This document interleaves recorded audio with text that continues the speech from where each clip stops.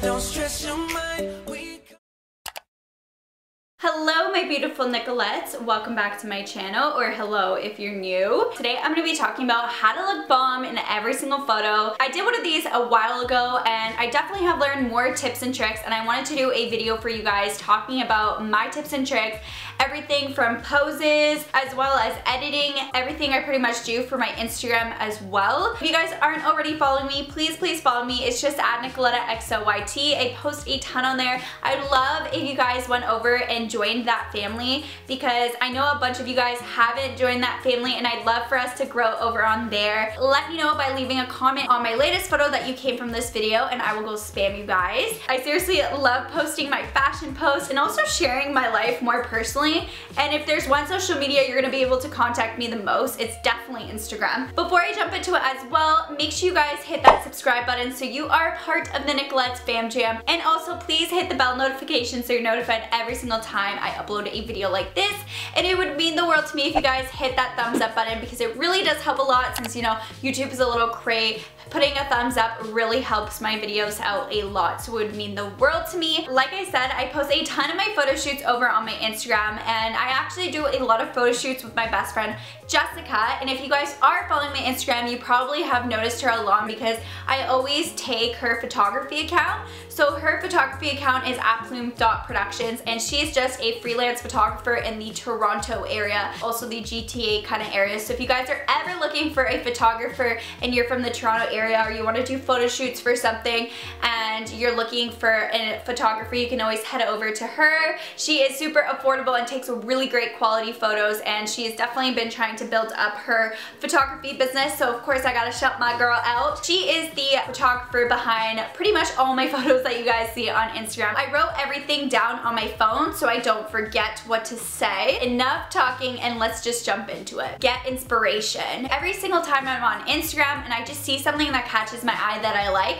I always use the save button. It's really cool that you can save people's photos now on Instagram, so if you ever want to go back and kind of look for inspiration for a photo shoot, you can always do that. So whenever I see something that I really like, whether it's an outfit, it's an expression pose, it's a body pose, and I just also gives me kind of like inspo, I'll always save it on my Instagram. Another form that I use is Pinterest. Sometimes I go on Pinterest and look for different photo shoot ideas. It's a really great tool to use as well. I know my friend Jessica, whenever she goes for photo shoots with people where she does like a maternity photo shoot, or she'll do like wedding photo shoots, engagement photo shoots, she'll usually go on Pinterest and see kind of ideas so that she can suggest it to the people that she's taking their photos for. So I think Pinterest and Instagram is really great tools for getting inspiration.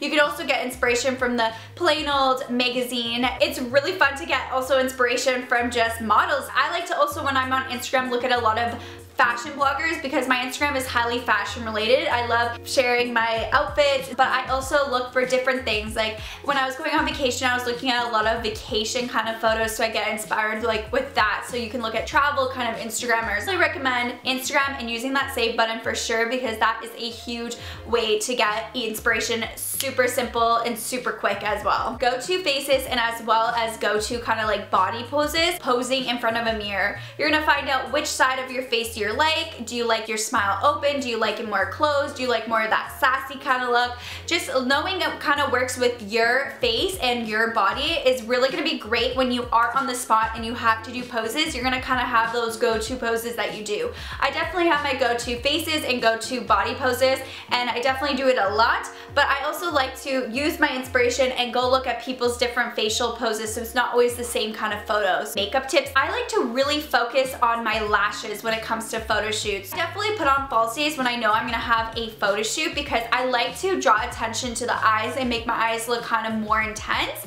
and I notice lashes really help with this. I'm just showing you guys the lashes I use preferably, and they are from the dollar store. I've mentioned them a few times. They are from Dollarama. They're super cheap and affordable, but I love them because they are such great quality for the price you're paying, and I can use these up to like 10 times, not even kidding guys. I really like the red one, and like like this kind of shape. I just think it really works. I'm curious to know what kind of lashes you guys look, because I'm looking into also trying kind of different lash looks. So let me know your favorite lashes and like what numbers you use and stuff. I'm curious to know. But I definitely think lashes make a huge difference when it comes to any sort of makeup. Also just putting mascara is gonna make such a big difference, of course. Sometimes I will go crazy on the makeup for photo shoots because I want to do something like fun, but most of the time I'll just go for a natural or neutral eye and just have my lashes pop. And then the next thing, which is highlighter. I like to go a little ham on highlighter when it comes to photo shoots because I love that dewy, glowy kind of look. And I get so many comments on a lot of my Instagram photos saying like, oh my god, your highlight looks so good, your highlight's popping, and I love that. I love when my highlight is just glowy and the attention's on my highlight and you're just glowy and glistening. I'll share with you guys what I use because I get a lot of questions on that when it comes to my photo shoots, and I definitely use a more intense than when it's a normal day. So I like to use 2 highlighters at once. I'll usually go in with a cream highlighter, and I'll either use the Benefits What's Up or What's Up highlighter, or I'll go with my NYX Dewy Stick highlighter, and I'll always go in with a cream first, and then to top it off I will always use a powdered highlighter.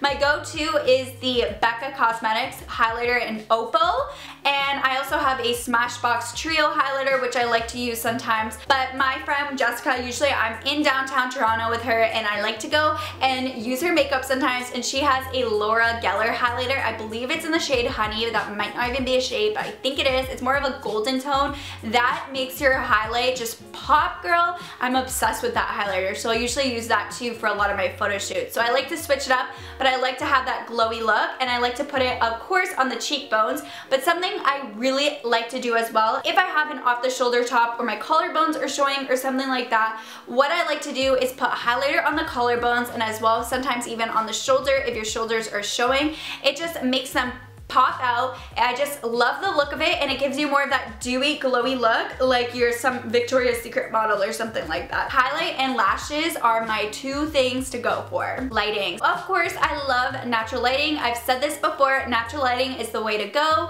Of course, if you're gonna take selfies or pictures in the dark, especially if you're using a phone, it's gonna be really grainy and lower quality. So I definitely recommend doing your photo shoots in natural lighting. Of course, you can play with the sun as well. Sometimes I like to have shadows on my face and do different things with the sun. I think it's really cool, but a lot of the times I find like the perfect way to get a good photo is during those days where it's overcast, so there's not too sunny but it's not too dark and muggy outside. And as well as the golden hour, which you guys know, that hour everyone talks about, where it's basically when the sun sets is the golden hour, and it's gonna give you that really dewy, flawless look to your photos. You're gonna look like a sun goddess. Your eyes are gonna pop out. I love to also play with that as well.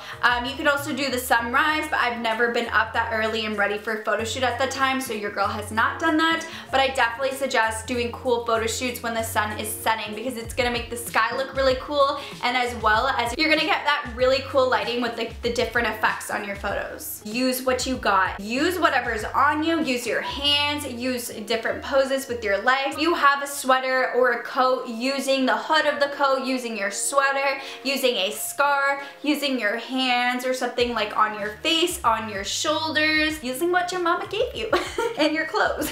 I did a photo winter shoot with Jessica, and we used like the snow, we used the fur of the jackets, like our hoods and stuff like that. We really posed different ways like that. Poses and how to kind of look slimmer in your photos. Of course, when your legs are completely together, it's gonna make your legs look a little bit more thicker. It's not going to give you that shape, and it's also going to kind of make your thighs and hips a little bit bigger. So of course the best way to stand is legs apart, so you kind of see that space and it really defines your legs. So having one leg out also. You can also do the one step forward, kind of like you're walking, where you have that 1 foot forward. I just think it elongates your body. It makes you look slimmer. So for a lot of my photo shoots, I like to wear different heels or something that has a little bit of a platform just so it adds height, because it does give you that better posture. It kind of like pops everything up to give your body a nicer silhouette. However, sometimes I don't wear heels. when I was in Greece and my friend and I did photo shoots a lot there. A lot of the times I was wearing more bathing suits and stuff like that. So a little trick I have for that is if you're shorter like me, or even if you're taller and you just want to look more elongated in photos, go on your tiptoes. It kind of gives you that same kind of look as wearing heels, and elongates your body. And another way to elongate your body is having your hands up. So playing with your arms. I did this photo with my blue bikini where my legs are elongated. I'm on my tiptoes and I have my arms up. It kind of just stretches your whole body up. It gives you a longer silhouette and that linear silhouette. So really playing with what you have, going on your tiptoes, lifting up your arms, having your legs apart is really going to make you look more slimmer. If you want more of that curvy girl body, like that Kim K kind of look, obviously you're gonna do different things. You're gonna pose with your hip out, your bum out a little bit. If you want a thicker, more appearance, your legs to be together, obviously doing kind of more of the opposite stuff. And also if you're gonna pose with a chair. I did a bunch of photos on a stool, and I noticed that when you're back on the chair, your thighs kind of flatten out. So I like to sit on the edge of the chair. It just makes your legs look not as flat and not as thick. And also I like to have my leg elongated, so it gives me that long look. However, if you want your thighs to look thicker, it is better to sit back on the chair, and it's gonna flatten your legs out, and you're gonna look like you have thicker thighs than what you have. Those are all my posing kind of tips, tricks, like really quickly right now that I can give you guys. There's a bunch of different poses I like to do. I like to play around with it, see what kind of works. Obviously it's fun to just test what things are gonna look like. I like to do different things. It may not be flattering, but you end up learning what kind of goes with your body shape editing. I actually don't use like filters or anything like that on my photo because I want my photos to kind of be more bright and just good quality. I used to use Visco back in the day. All I use are 2 websites, and sometimes I don't even edit a lot of my photos because the lighting and everything is just so great. And I just use picmonkey.com or iPicky.com if I kind of want to brighten it, the exposure, fix the saturation. They also have a bunch of tools if you want to like brighten your smile or like anything you really want to do there. But I just like to sometimes touch up the photos so it's really nice. And Jessica uses really great cameras. I think she uses the 70D, the Canon 70D.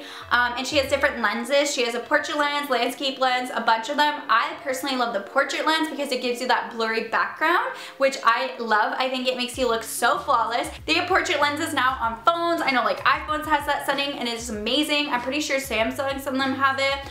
It depends on which phone you have, but that's really great. They give you that blurry background and just makes your photos look a lot more professional, which I personally really enjoy. Be confident. I know it can be really awkward when you first start posing. You're like, I don't know what to do, but honestly, if you just practice, you work with it, no one's judging you. People don't have to see the derp photos. You use the one you like, and usually everyone takes a million photos and gets that one photo. Everyone's beautiful. We all have different facial features, body structures, and I think everyone can really work their body and have fun with it. I personally love just like going out for a photo shoot and feeling myself and just feeling comfortable and just making such a beautiful photo and being like, wow. I love looking at everyone's photos as well. If you guys have Instagram, let me know by leaving a comment down below. I'm curious to see your feeds. I always love getting inspiration from everyone's photos, so definitely do so. In the end of the day, be confident and have fun with it. So I hope you guys liked this video. Thumbs up if you want more videos like this, and if you liked it, I would really appreciate it. And as well as don't forget to hit that subscribe button to join the Nicolette's Fam Jam, because Circle uploads every other day here on my channel, and as well as hit that bell notification so you're notified every single time I upload a video like this, of course. But I hope you guys are having an amazing day, evening, or night whenever you're watching this, and I'll catch you guys in my next one. Bye!